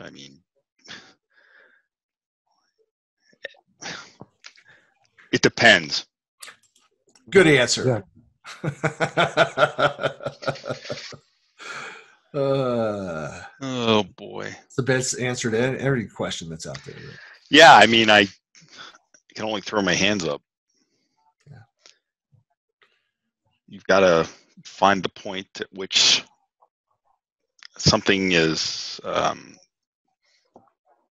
doing what you want it to do and returns. You get the return on investment you expect. Well, if you're investing in it, that's worth it. But how much do you put in above that? I don't know. The problem with this, though, is I think here's kind of a parallel story. So it's not about automation specifically, but since we're sitting here waiting for questions, we got time for a story, right? Yeah, come on. Story time. But I use a couple presentations that I give. I use the example of when I started. I went to work for Pacific Bell, and my day one at Pac Bell, they handed me this massive 3-ring binder. Oh boy! And so one of the things, I was taking on a bunch of processes, a bunch of ownership of somebody who was retiring at the end of that week. So I had 1 week of overlap with this guy, and really nice guy, but he was slightly checked out. And he, they were like, leaving his job of 40 years. He and his wife sold their house and were cashing out of the Bay Area and moving towards kids, like out of state somewhere. Anyway, wow. But so I go and ask a question. I'd say, I'm trying to find this information. And he kept responding. He's like, look, it's in the binder. And I'd go and I'd be digging through. And if I found what looked like what he was talking about, and there'd be some poorly organized process flow of something, I'd have tons of questions around that. I go back to him. He's like, yeah, it's in the binder. I'm like, I've got the process flow. He's like, God, there's other notes around that. I'm like, why are the notes not with the process diagram? That doesn't make it. Anyway, so I'm digging through. My point here is that I spent hours, couple hours at least, trying to find some basic information, which he could have answered in about 10 minutes.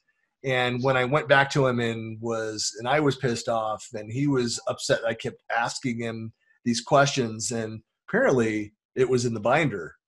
Yeah. But I finally just kind of planted myself down and be like, dude, you got to answer it. You got to help me out. And he then pointed to, like, we went to the diagram, he's flipping through, jumped right to it. But then he started unloading on me just a bunch of other details around this process that weren't in the notes, that weren't in the diagram. And so I'm sitting there writing on it. The point, there's kind of two sides to this story, but one is the fact that a lot of the tacit knowledge and stuff is usually not documented. We suck as human beings at documentation. That's one side. The other side is that, I mean, at what point, like, I waited way too long to not find the information I needed and then go force him to answer me in real time. And a lot of automation efforts, I think we spend far too long without looking at the trade-off of what are we really trying to automate here? Because my philosophy on this is kind of the Deming philosophy of that sometimes the automation that's needed is a process, a shorter, sweeter, better one than what was there, or throwing out 2 of 3 processes and having one longer but streamlined process versus 3 conflicting for different areas. I just don't think, I know I'm waxing really philosophical here, but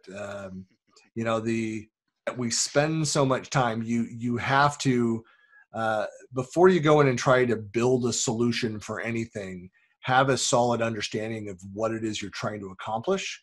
And I think that's where a lot of automation efforts, where we have a solution in search of a problem that we're trying to solve with a lot of those. Understand your domain. Understand your domain, what you're trying to accomplish, and it's very important. Yeah.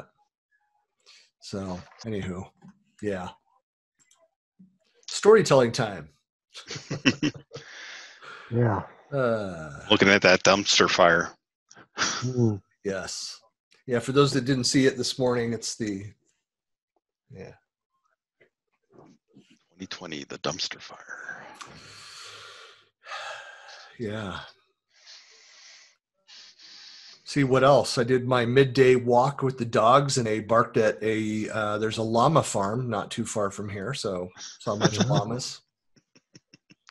Llamas. Yeah, brilliant. So we got the walking path along the river that's just behind the pad, and they're brilliant. They set up a quarter coin operated food, so you can go stick quarters in and get a cup of food and then feed their llamas. Nice. Like that. That's nice. Go empty that once a week. There's always people over there.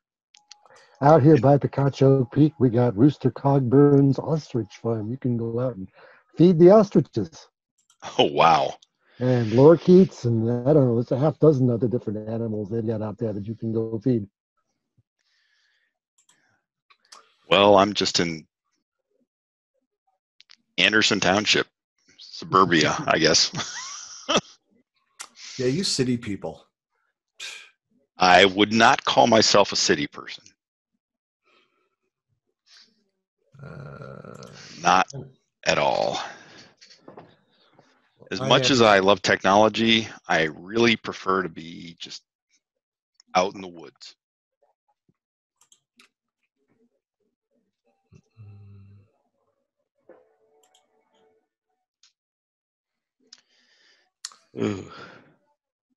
I'm scrolling down looking to see any other open questions.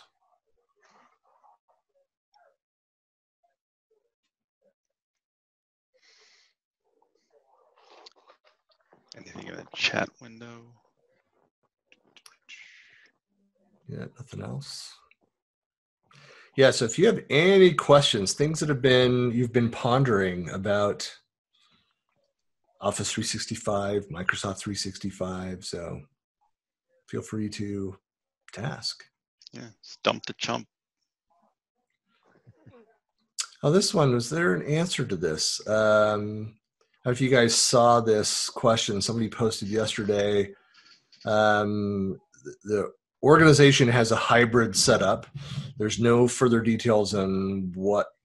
There is some there. I was going to say there's no other details on what flavor of hybrid they have, but there are some. So, but they are. He says we have been having users randomly losing their team's calendars. We checked and it isn't anything to do with the team's calendar policies, and overall Microsoft hasn't been helpful as to why it's happening. Any idea what to look into? Losing policies. So the question is, is it sporadic with the same specific users? Is it sometimes working and it's just kind of pervasive, sporadic, but pervasive across the entire organization?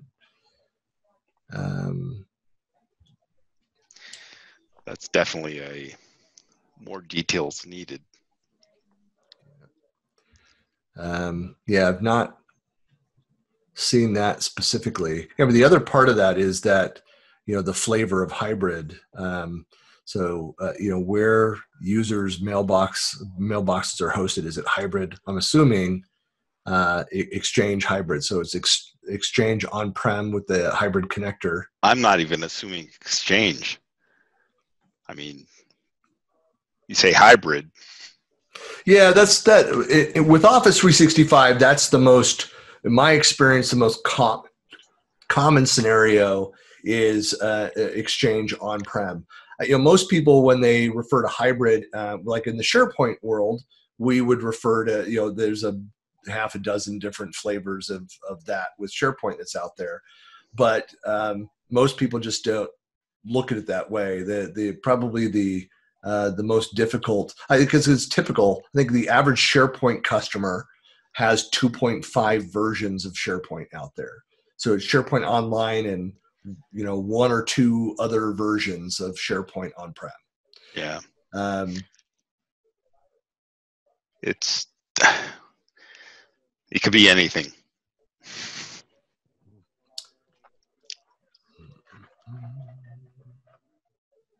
I don't like to make assumptions. Yeah, it looks like this is ongoing. They got some advice on, because I would advise the same thing as look at the version of Exchange, the on-prem Exchange, make sure that it's the, one of the latest versions there, make sure that it's, there's not a conflict with when you have more points of failure with a system like this, check the version of Exchange, number one, make sure that connector, reinstall pieces, make sure that that connection is clean on that updated version, make sure, any updates are applied to that on-prem Exchange. But I would start there. Let's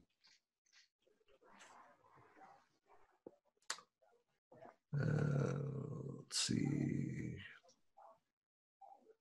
Yeah, I know that there are just going to be nuances based on what version of Exchange that you have. And so it's best to upgrade that to the latest on-prem version. All right, scroll back up, see if any other new questions have come in. No, just Andy making other Star Wars jokes. Thank you, sir. What's wrong with Star Wars jokes? I don't know.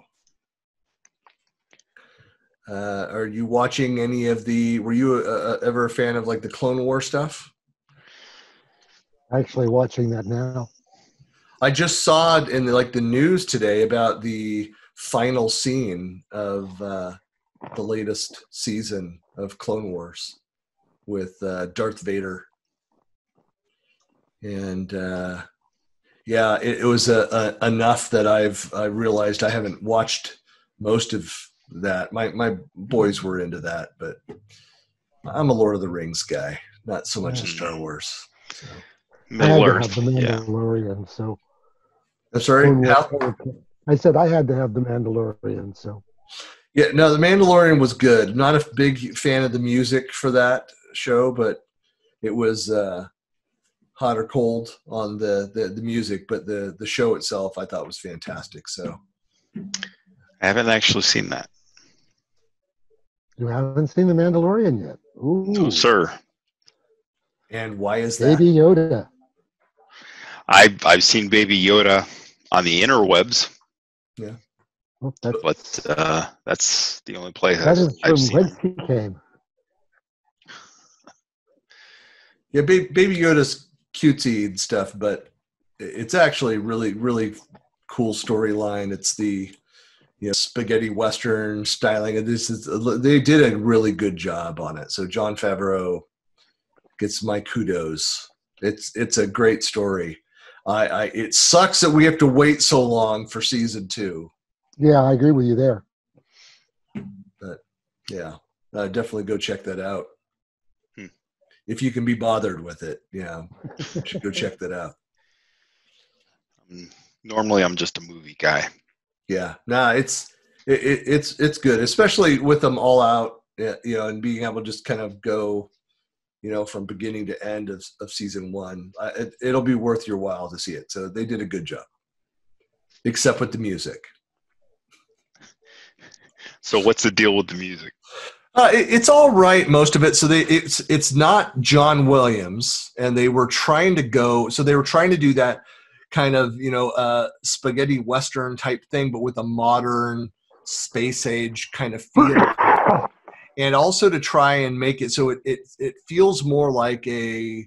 They get a high school band or something to do. No. It's not that. It's not that, but it's just sometimes it's just so corny, sappy, fake. It doesn't have I get what they're trying to do and make it, by having it sometimes a little more lighthearted, but modern, but still have that kind of Western feel to it. Okay. It misses big time. Like there's one scene where he's on this planet, he's made this friend, this little guy, and they're going out to find, track those that kidnapped Baby Yoda, and they're on these pig lizard, which is a complete ripoff of Galaxy Quest, by the way. But they're riding out over the desert terrain, and the music that plays at that moment, it's just awful. It's just awful. And in my view, detracts from the show. And it's not all the time. It's really only a handful of episodes where it's enough that my little bit of bleeding in the ears from it. No, it's I think I'm the only person that's making a big deal about it. But Sean, as you know, I'm big on music, and oh yeah, it bothers me. So who did the music for it? Are you asking me to go and Google something for you, Sean? Yes, Christian. Right. I'll look that it up for me. Just for you. Who? I thought it might be at the tip of your tongue, but no.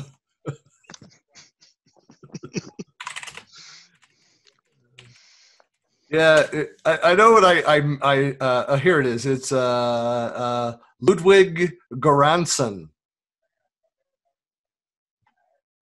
Aren't you glad you knew that now? So he's won Oscars and Grammys, and he did it, and I don't care. I'm not impressed by it. So suck it, Oscar and Grammy winner. Yeah. Again, a lot of it's pretty good, and it's very fitting. It just sometimes he goes off, and it's almost like a 70s sitcom type thing. It just too much. Yeah. All right. Did you not see my my post the other day about let me Google that for you? Says, what is it? Let me Google that for you is the modern day equivalent to have you tried turning it off and on again. It's kind of the same thing. Yep. Let's see. No other questions posted. People are being shy today. Got a handful of people watching, about a dozen people watching. Things can't be going that well. And no, it can't be. Everyone's got something going on. Yeah. What else is going on? We've got a lot of huge events that are coming up. We've got GlobalCon 2 happening.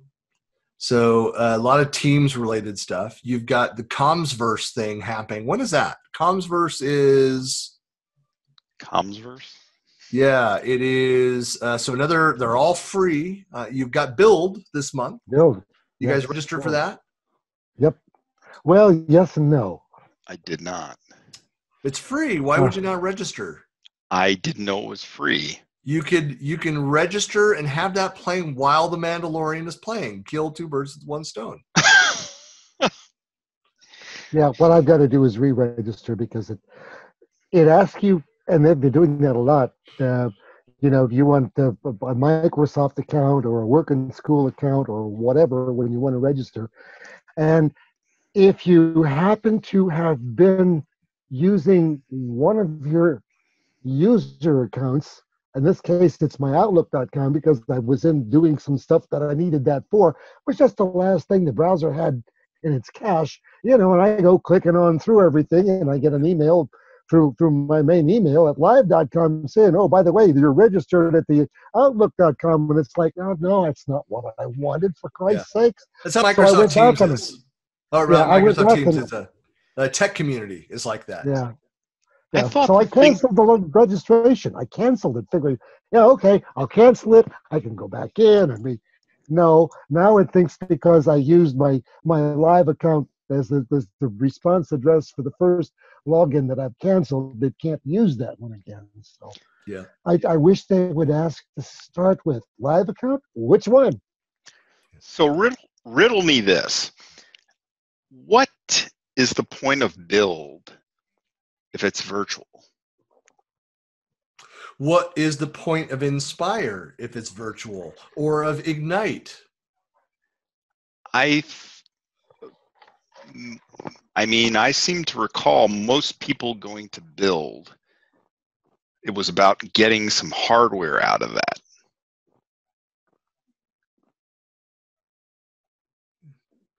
Wasn't there a focus on hardware?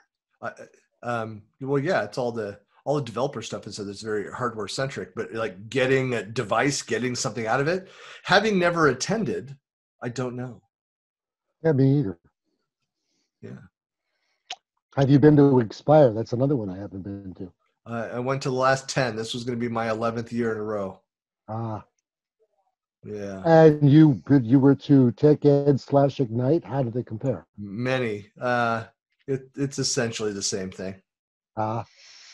Yeah, I've been to, like you mentioned this morning, I've been to, I don't know how many TechEds, 4 or 5 in the U.S., 2 or 3 international ones. So I've been in Australia, New Zealand, and some of the European ones. Like the last one that was held in Berlin. So it was a while back of TechEd. That was one of my favorites for TechEd. Yeah. I went to TechEd back in 2000. Wow. Ancient history TechEd. Like it was down in New Orleans, and was that the one Duran played at? Or was that was Inspire in New Orleans? Anyway, the partner conference. Yeah. I seem to recall Steve Winwood playing at one of them. Wow. Yeah. Cheapers. I haven't gone to TechEd since then. He's that higher love guy, right? Yeah, he is. I hated that song. Bring me as a teenager. love. Yeah. It's Yeah. two top 40 for me. Mm. For those that don't know, my music taste, I'm pretty particular. Yeah. It's not angry enough. It's a lot within it. Yeah, no, there's certain things that I like, but yeah. Yeah, no, with that going on, it's yeah, we were talking about that this morning as well. It's what is the value of build besides like the swag or whatever they gave you, other hardware and stuff around that. Yeah, it's the big question about if we see a major shift in these online events. The hard part to this is that they need to figure out how people are going to interact. How are going to make connections and have side conversations around that. The least interesting thing about most of these events is the content, the sessions. Yeah. It's the value is in the networking. People want to get together. Yeah. Yeah. But no, I was going to say the other. Yeah. The online stuff coming up though. So the SharePoint conference is pushed back to next year, the physical conference, but they combined with the community folks in the West Coast that helped put on a couple of the SoCal SharePoint Saturday events. So Joel and Dave and team, and so they're doing, what is it called again? I don't have it open in front of me. Virtuals, SPC or something. It's but anyway, so that event is going on. You're going to see a lot more press around that. That's happening at the end of this month. That's the 26th and 27th, or 27th and 28th. Yeah, I'm pulling it up right now. It is the 27th and 28th, Wednesday and Thursday. Microsoft 365 Virtual Marathon. The Virtual Marathon, thank you. So that's going on this month. You've got, build the marathon happening after that. You have then GlobalCon 2 happening in early June, and then this Commsverse is happening. Which is all teams focused, is happening in July. And so all of these events, you can go and if you miss one, don't worry. There's like half a dozen more, back to back. Galactic Collaboration Summit. And there's the Galactic Collaboration Summit, which is the online version of the European Collab Summit, which got pushed back to, what are they, September, October? I believe September. Yeah, it was supposed to, I was presenting there in June, and I don't know if I'm going to make it for the fall. There's just a lot going on. But a lot of opportunities. Rackley punted back to the end of September as well. Okay, yeah, I remember his. So that's still, if you are salivating for an in-person event, so you have that North American Collab Summit that's happening in Branson, Missouri. Yes, sir. And it's a great location. It's a fantastic location. It's a neat place. Unless you're in the western U.S. and have to fly to Missouri from the west, it's a little bit easier to get there from the east. It's like a 10.5-hour drive for me. That's all? Yeah. That's a long time in the car. I know. Hey, you're talking to somebody. I would drive to the Seattle Summit from here. That was 14 hours. So I do it for Mark because I love him. Yeah. I've always supported Mark, and I will continue to support Mark until the day he dies. It's a great event. I think they're it's a great location out in the middle of the country. If you're looking for a place, to go to a public event and be sequestered into a spot where you're away from the massive cities, it's a good place to be. Branson has zip lining and all sorts of stuff. It's like Vegas, old Vegas kind of. No, it was, you know what it was like? Because I got there in the evening and nobody was really down in the walkway down at the restaurants and stores. It's kind of closed, but the music was being piped through. It felt like end of the day at Disneyland, just as they're trying to shuffle everybody out as they close. The music is going. You smell popcorn and something sweet in the air. And then it is really nice. Then there's a bass fishing store. Yeah, true. Lots of good stuff. It's a great event. So, in fact, where did I put it? I was wearing the hat all day. Oh, I left it upstairs. It's an underserved community. Yeah. Yeah, definitely go take a look at that. But otherwise, you have a lot of online options available to you. And then, of course, we will continue for as long as this quarantine period is underway somewhere in the world. We will be here every Monday. We will. Most likely. Indeed. Probably. All right. Playing Team Fortress 2. Yeah. We'll see. I got some stuff to do this evening, whether that'll happen or not. But it has been fun. I've had two of my boys jumping on as a party. We were talking about this last week, and I'd go in, and it's different when you've got friends in on games like that and go and kind of gang up. Oh yeah, so makes all the difference. Yeah, if people that don't know what we're talking about, Team Fortress 2, TF2, it's a lot of fun. TF2. Available out on Steam. Yep. Get on the Discord channel. Get your game up.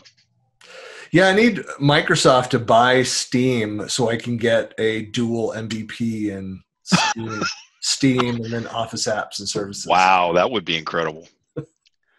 We're talking the stuff of dreams here. Yeah. Stardust. One of the coolest things, I think we've talked about this in the past, maybe not part of this, but I went to an event where it was around virtual and augmented reality, and there was a bunch of so Utah has a ton of fintech and blockchain and AR VR vendors. Those three areas, you look at the makeup of the startups, and they're heavily in those three areas, and mostly fintech big number one. So I went to this thing. You had 2 or 3 companies that were kind of showcasing their products, and one of them had an educational services solution, a VR solution. So it was true, VR, build it like virtual classroom. You're sitting in an auditorium, and so demonstrating this whole thing, you got to go down and do it and walk around with it. And they had somebody who was across town, the other side of Salt Lake City, that was presenting some things. And so one of the questions I said, look, I was there with Noah Sparks, who's, of course, very bullish on VR, AR technology, just very passionate about that stuff. And I'm just like, I think it's so far off from being, usable technology for most of us. And he was the owner of this company that demoed this technology. Says we're selling it, we're doing it, we're making money today off this. It's a profitable product. Here's what we do. And I'm like, okay, yeah, but I have to have all the gear to be able to do it. He's like, for the 3D experience, you have to have the device, but they have it. Everything works in a 2D environment. And so with your mouse and keyboard and looking at your 2D screen and going into these environments and being able to access resources, do everything, you could do all of that today. You don't need to have any of that. It's enhanced by the rest of that experience. And he used the example of, in his demo, like a lecture that was pre-recorded. So the professor's you go stand and walk around the professor while the professor's talking. It was a pre-recorded VR experience. But the demo was of like looking at and dissecting a human heart. And so it was animated around that. So going up this thing and having it beat and stuff, and then it splits apart, and they're talking about the different, and building all of that. It's pretty incredible to have that kind of in-depth experience. But I'm like, what does it cost to do this? He's like, yeah, it costs $5 on Steam. I'm like, so I could pay $5, download one of your templates, add in my 2D content, because obviously building a 3D model of a heart, there's some work that's involved with that. I would say so. Probably some PowerShell that'll do it. Brian Jacket will claim PowerShell can do it. But PowerShell makes him a better person, Sean. But the yes, indeed. But $5, that's it, to go in and to get access to a bunch of out-of-the-box templates, add all of your content into it, record yourself narrating through this stuff, and make it available to the world. Anybody that has Steam can go and consume that training material. Yeah. I didn't realize that, it was at that point. And so I was pretty impressed by that. Yeah. It's come a long way. I mean, people still say they're looking for the killer app. VR needs a killer app, but it has made quite a bit of progress, and there's a lot you can do with it. Okay. So I know we talked about this. I want to say we were out in Seattle. You were playing with your microphone. Summit last year? I think it was the SharePoint Fest. You and I, had your, yeah. You were that's right. Around with somebody. That's right. Yeah. It was SharePoint Fest, Seattle. Yeah. Yeah. And we were talking about it. And it was back in those days when we used to go to events. Whatever happened to that?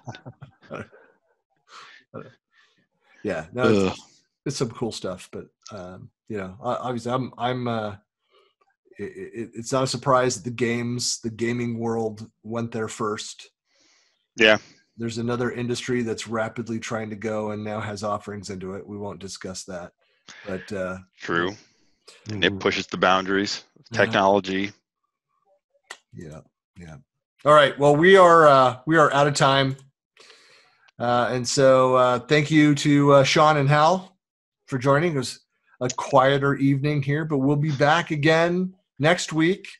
Yep. And we're so close on getting the teams up and running. Man, OBS is a pain in the butt. You'll get there. Yeah, I know. We'll get there. It was working.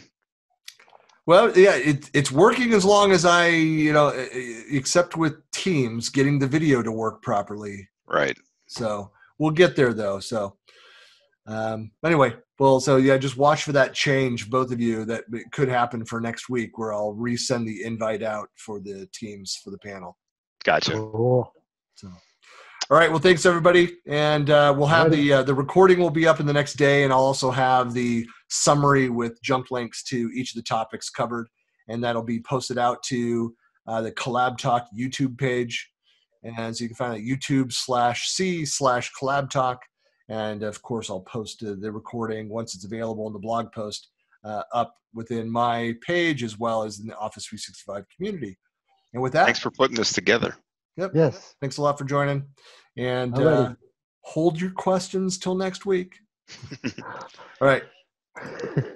Peace out, guys. Talk to you later. Bye. Take care.